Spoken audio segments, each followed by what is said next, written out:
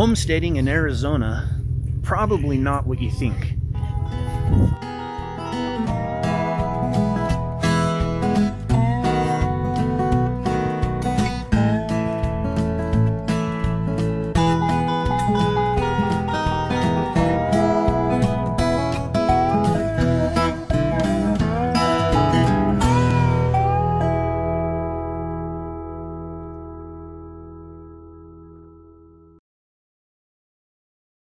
Arizona is a large state, ranging from highly mountainous and wooded areas to the high desert, which gets some snow and it gets pretty hot, but not extreme, and then clear down to the southern desert areas that get quite hot.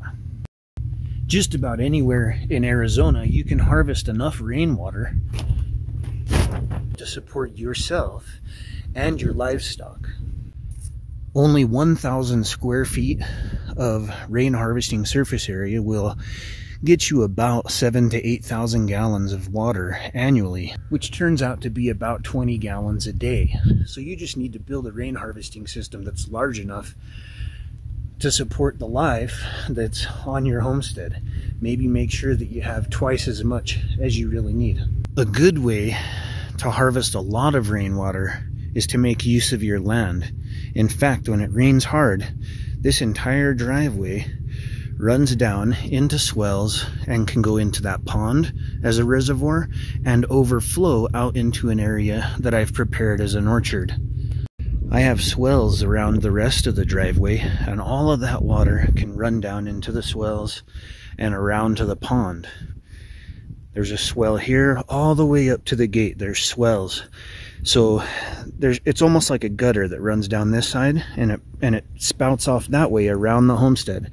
And the same thing with this side here, runs off into the swell around the perimeter of the homestead, which makes its way back to the pond. Don't worry about my outhouse. I'll be wrapping it in wood as soon as possible.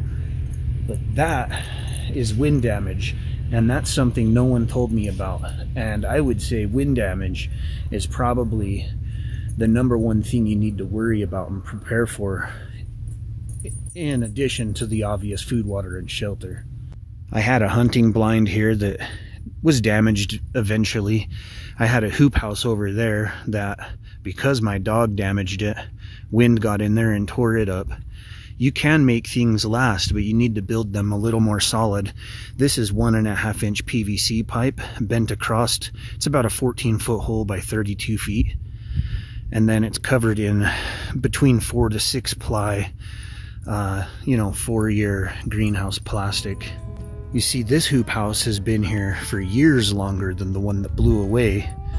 But my dog never put a hole in this one, and so it's actually held up pretty well. I just covered it with some more plastic before winter.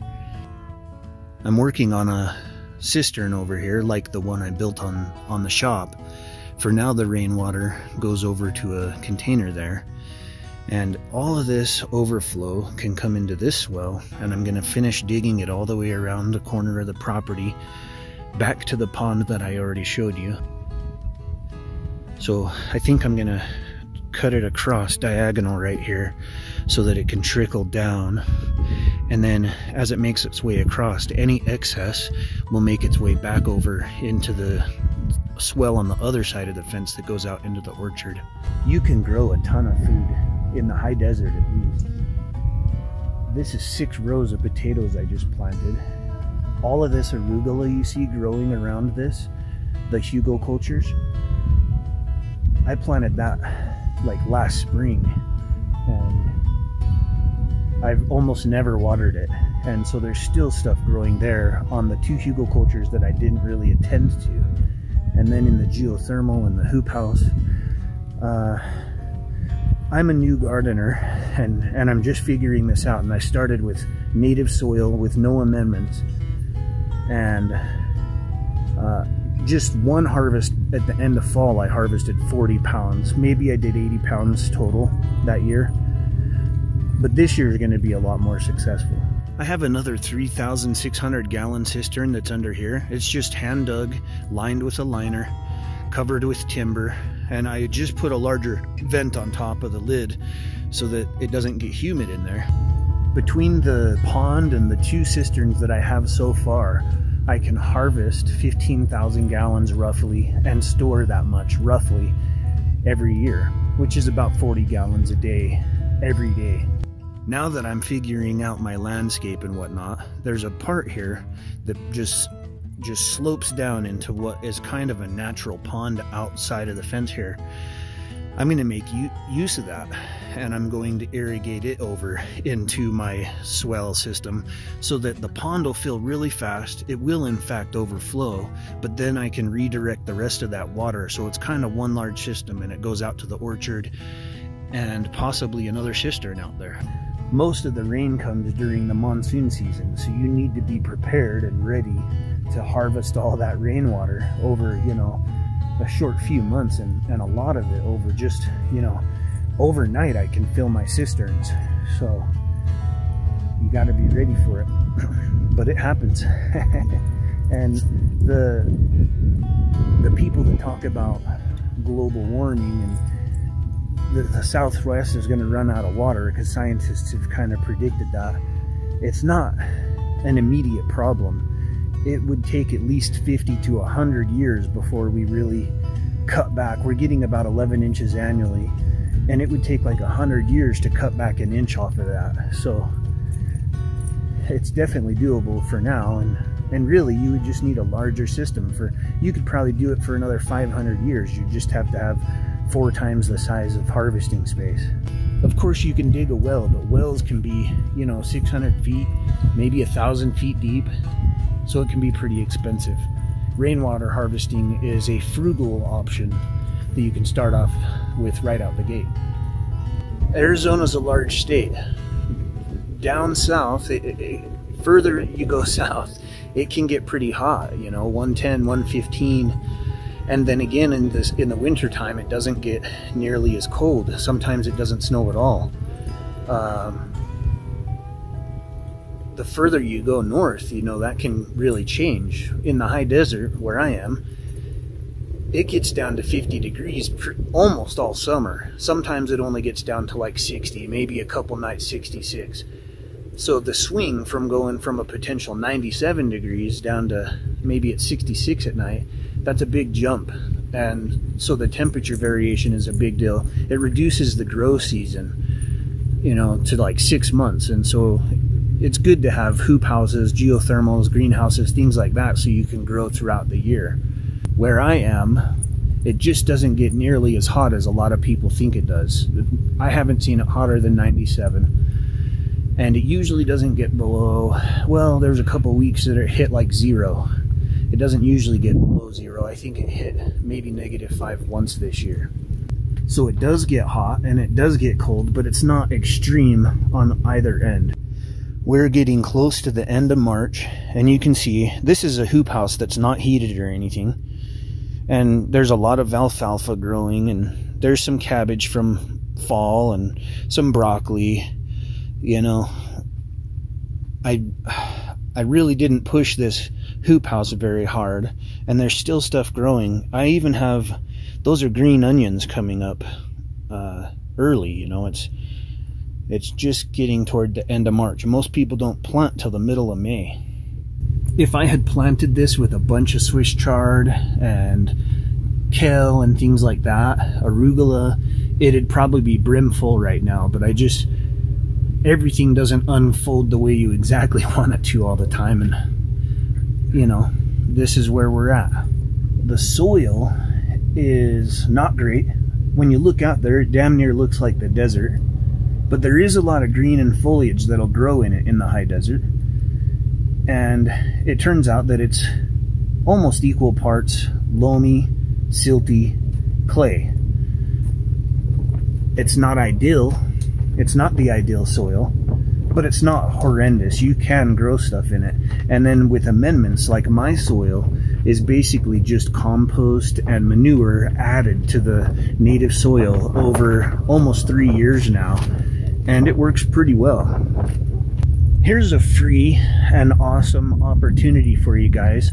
If you want to learn more about land buying, there's a webinar. I'll put a link to it down below. It's on the 23rd, so just a couple days away.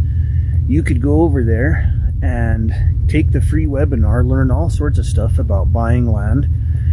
And if you want to buy land through that company that's giving the free webinar, I'll put a link down below that'll save you 10% off of your land. You can owner finance with bad credit for as little as $200 a month.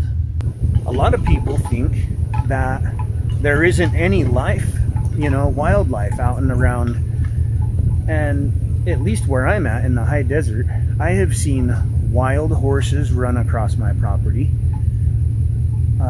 Antelope, elk.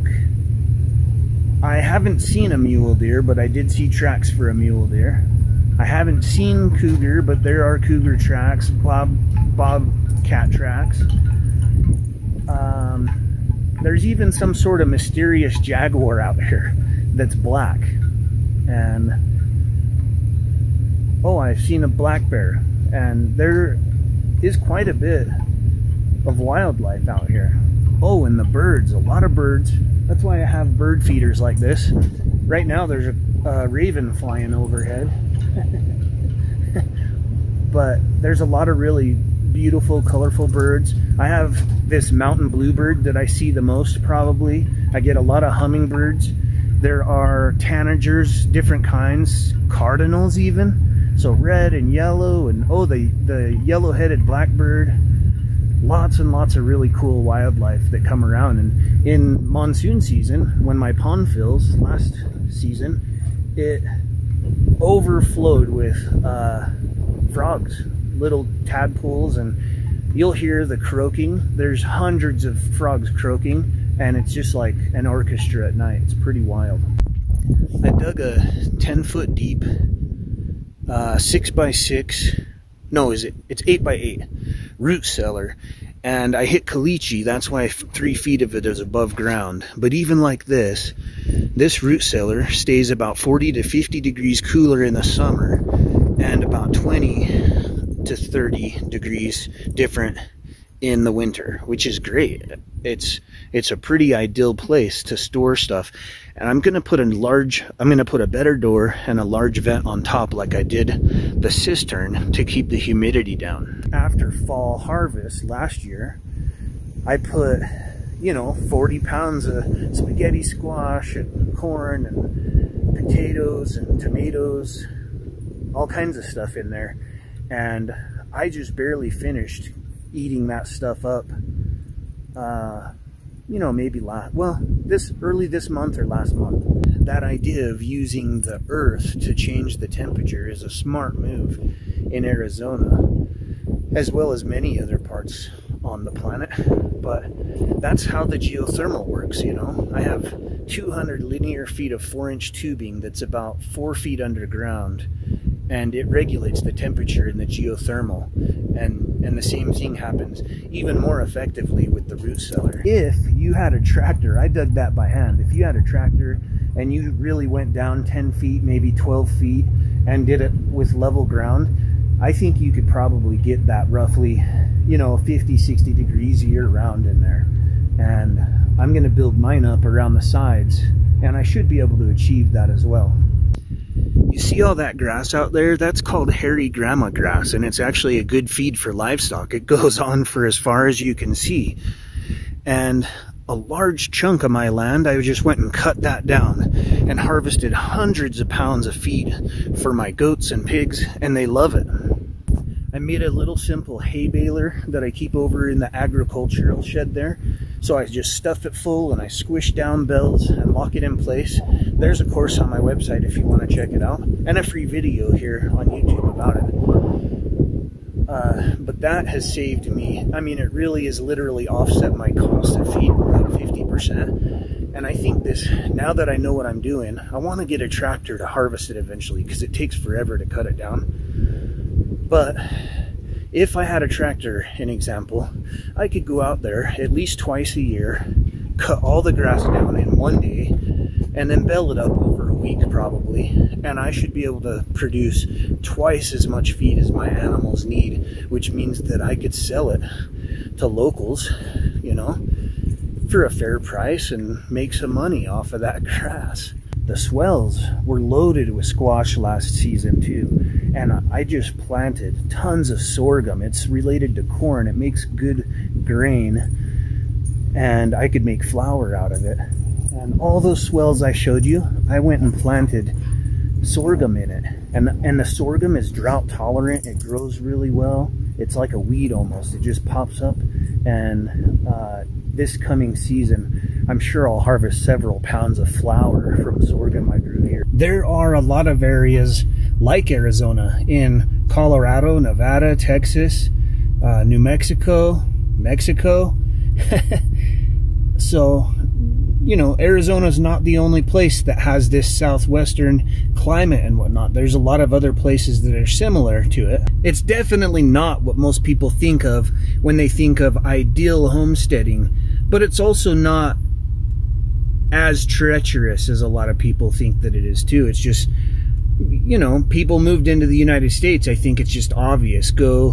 If there's really green areas with tons of livestock or wildlife and water, those are the obvious places to inhabit. When you look at cities, they're around water sources.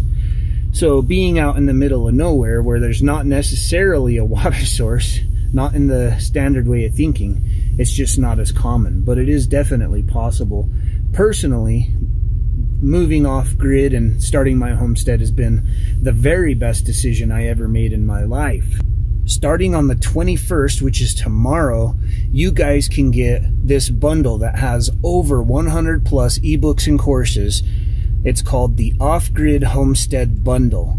You can get that, and for every person that buys using my link below, I will also enter you to win my homestead kit, which is red tea, blue tea, green tea, corn flour, and black powder tonic. That are some of my most commonly used staples on the homestead. That's why they've become products on my website. So you'll be entered to win my homestead kit, and I'm going to give you everyone that orders the bundle using my link, I'm going to give you all 3 of my ebooks and both of my courses. All of this stuff, it's only 50 bucks. If you bought everything individually, seriously, it'd be like 5,000 bucks.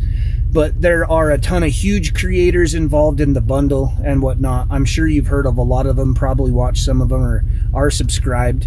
And they're all just offering their ebooks and different content. And by joining all together, they sell a lot more of them. And I get a little kickback, and to motivate you to make the purchase, I'm just throwing in separate my ebooks and my courses, as well as a chance to win my homestead kit. So check that out. Leave a comment below, guys, if you have any questions, and I'll catch you on my next video.